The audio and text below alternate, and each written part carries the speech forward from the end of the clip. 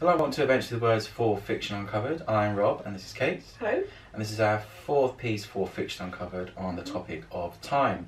We've already discussed what to do if you're short of time. Is there such a thing as summertime reading? And books that were published before that time. But today we're going to discuss some of our favourite short story collections. So we've got a selection here. We've each picked three. If you listen to our podcast, you'll know that traditionally I cheat. I've actually stuck to the rules and I have only picked three, which is very unusual for me. Very impressive. Because I thought, well, we're doing it for Fiction Uncovered, so I should probably be good and stick to the rules. But I'm going to let Rob go first, and we're each going to take turns and tell you about one of our three short story collections that we'd like to share with you and uncover for you a little bit more. Perhaps if you're a bit short of time and you'd like to read a short story. So Rob, a short story collection. I've gone for one that I've turned to time and time again, which I've read since I was young, and this is the complete Sherlock Holmes collection. It's pretty hefty, but this is because it does have also got the novels. But you can read them individually, and the short stories that I would recommend are ones I think you like as well. Yeah. See, some of my favourites include From the Adventures of Sherlock Holmes, The Red-Headed League, good one. Yeah. The Boscombe Valley Mysteries, The Five Orange Pips, and the one that terrified me as a child, The Adventures of the Speckled Band. Now I can see one there as well, which was one of my favourites, which is The Adventure of the Blue Carbuncle. And that's got kind of a Christmassy theme. Oh, yes. I remember when I was younger I had maybe a penguin or even a puffin collection that was just a selected adventures of Sherlock Holmes, which just picked out a few. I don't know if they were from specific kind of different books. But just picked out a few of the shorter stories, and it had maybe 10 of them in there. And I would just read individual stories, and obviously when they were originally published, they were published as the individual stories, weren't they? And I really enjoy those. They're good fun.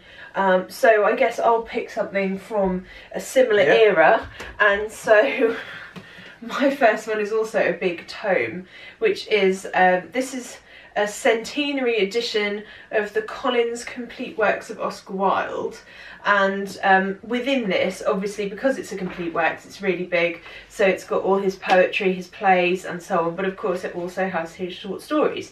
And for a book club podcast that we do, we read some of these short stories, but some of my favourite short stories are the more kind of fairy tale style ones, so things like The Happy Prince, The Nightingale and the Rose, The Selfish Giant, which I know a lot of people our age would have read as a picture book, but also things like The Remarkable Rocket, The Devoted Friend, and a lot of these have almost a moral sort of aspect, and also a sort of, it's like quite ironic tone to them. But then there are the slightly longer short stories, if that makes sense, like The Canterville Ghost or The Picture of Dorian Gray, which you can obviously buy as, I guess, a novella, do you say? Yeah, I'd say it's a novella. Yeah.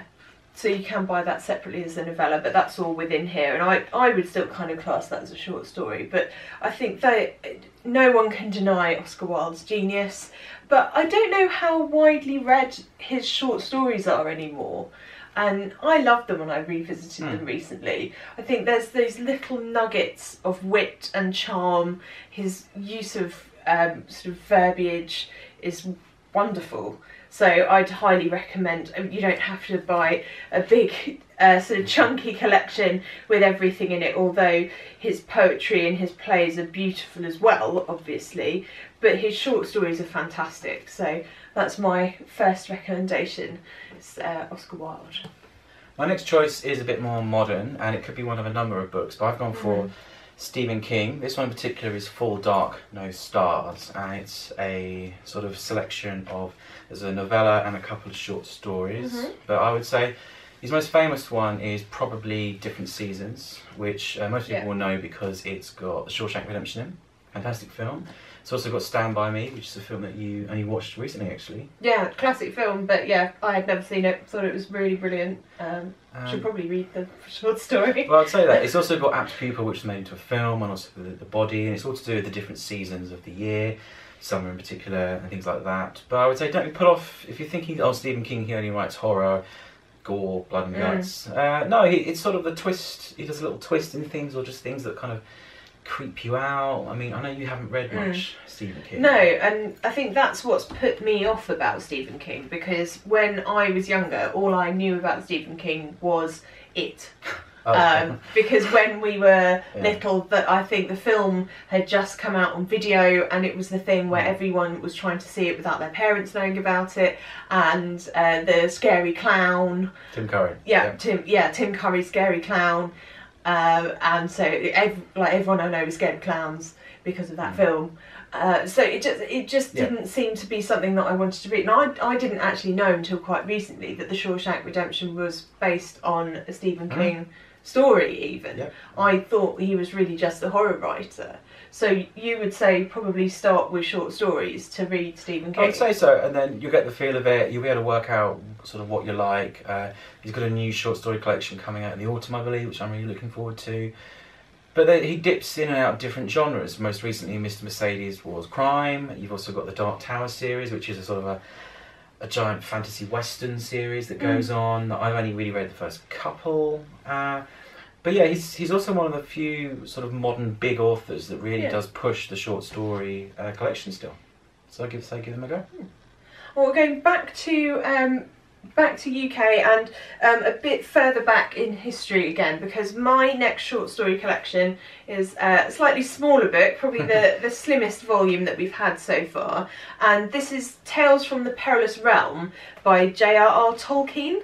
And probably when people think of Tolkien, they think of The Hobbit and they think of Lord of the Rings, and they might think of his stories in something called the Silmarillion, and that's a bit like the folk tales of the world of Lord of the Rings.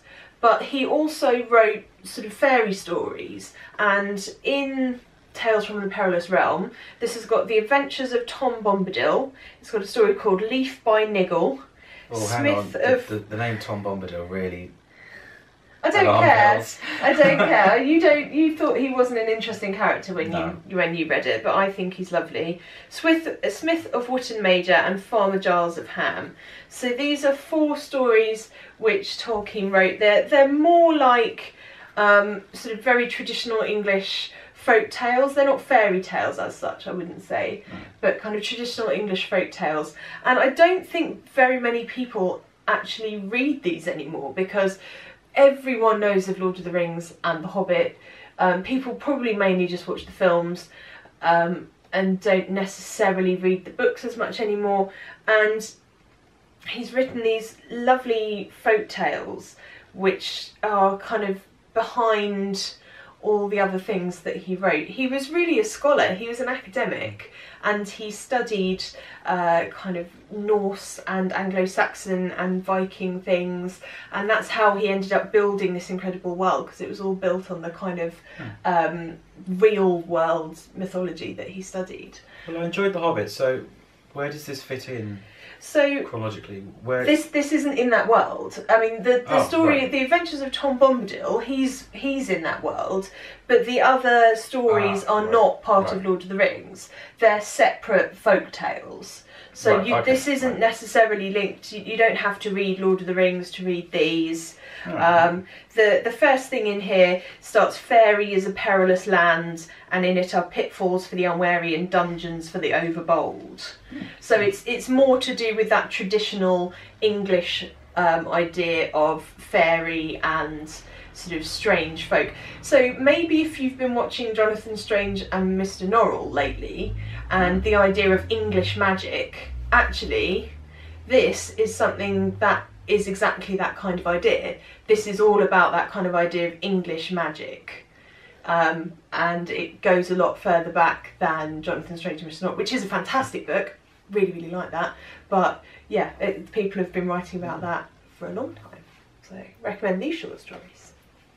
So my final choice is one that isn't out yet. It's not out till September, and I haven't actually read it yet. But I went on the hunt for new short story collections, because I think, you know, it's one of the few new ones. So this is Lucia Berlin, A Manual for Cleaning Women. It's out on the 10th of September. Now, Lucia passed away in 2004, but she was very prolific through the 60s, 70s and 80s. And this in particular here, which is by Picador, has got 43 of what they're calling her finest. So there's obviously more than 43. It's she has been very witty, very funny, very clever. Lots to do with sort of friendship, and I'm looking forward to this. Some of these are incredibly short; they're only about 4 or 5 pages long. And when you think about it, trying to do a short story in only like 4 or 5 pages is really hard. It's very difficult. You have to get the reader invested in it very, very quickly. Yeah. So I'm looking forward to this one. It's going to be next on my TBR pile. It is, once again, Lucia Berlin, Selected Stories, A Manual for Cleaning Women, and it's out on the 10th of September here in the UK from Picador. And my final choice was published as a novel, but is written as 4 stories which interweave. And it does say that it says there are 4 quarters to this novel. They can be read in any story and any order, and the story will work. They're assembled here in one of 24 possible combinations. And I thought that was really interesting when I read it. I read the stories in the order that they're printed in the book. But having read them in that order, I do think you could read them in a different order and it would give you a different impression, and I think that would be a really interesting experiment to do. The book that I'm talking about is The Ghosts of Heaven by Marcus Sedgwick, which is a really beautiful book. That is stunning. It's got this amazing spiral kind of helix design on the cover, which goes back round onto the back cover as well. If I fold that out, you can see that it goes right across the dust jacket as well, and then it actually has blue sprayed edges on the hardback as well. If you're lucky, you might be able to find an edition like this in the shop still. But this was up for the recent Young Adult Book Prize, but when I read it, I felt that this was probably one of the most original, interesting science fiction books that I've read in a long time. It plays a lot with the way that time works and the way that we perceive, the way that culture develops. You've got 4 different time periods in the book, and it's to do with how people are linked together through different time periods and across different sort of spaces. The way that people have a kind of cultural link with each other and you don't even know it. So there are certain things about the way people think that we just have in common and we don't necessarily realise, that are just part of being human. Which is really interesting. And also, as it goes kind of into the more technologically advanced section, it's also how we communicate that into the things that we build, which was really interesting. It also looks at how we treat people who we perceive as other to ourselves. There's a lot about them and us. So there's a section with different sort of primeval tribes. There's a section where there's kind of witchcraft suspected. There's a section with a madhouse as well, which is really, really interesting. And there's these sort of spirals which are a linking theme throughout. And I think it's really fascinating. You could read each story individually and they would work as individual stories. I was going to ask you that. Yeah. You've read them all now. Yeah.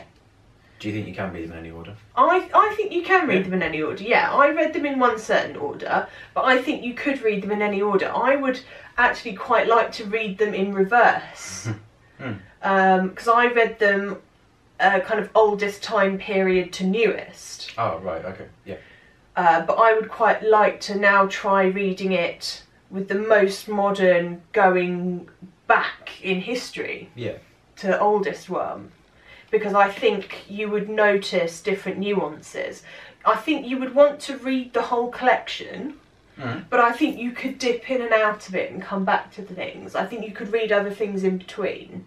Right. But I really think it's extraordinary, and I think this is one of those books which I really want more people to read, because I think it's beautifully written. I think there are really fascinating insights about human nature and the way that people relate to each other and the way that the human mind works, and not enough people have read it, and I really think it's brilliant.